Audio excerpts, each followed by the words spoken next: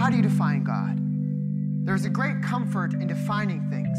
But if we define something, aren't we saying that we understand it? The Southern Baptist Board of Churches coming down here in 2 weeks. Trevor Pickens tells me about your annual revival. It's not really annual.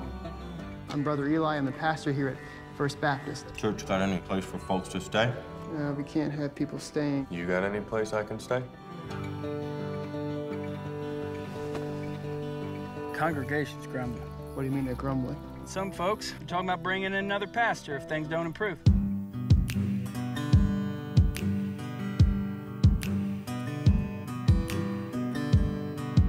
Where were you last night? I fell asleep. Don't lie to me, Eli. I get confused because I get happy with this thing I know is wrong, and then I don't know what I'm doing. Jesus! Jesus! Jesus! Jesus!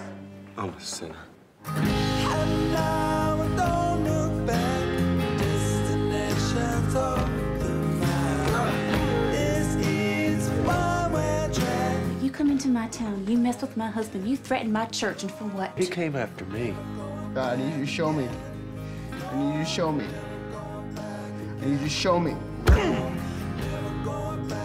I will fix it. I will fix it. Again.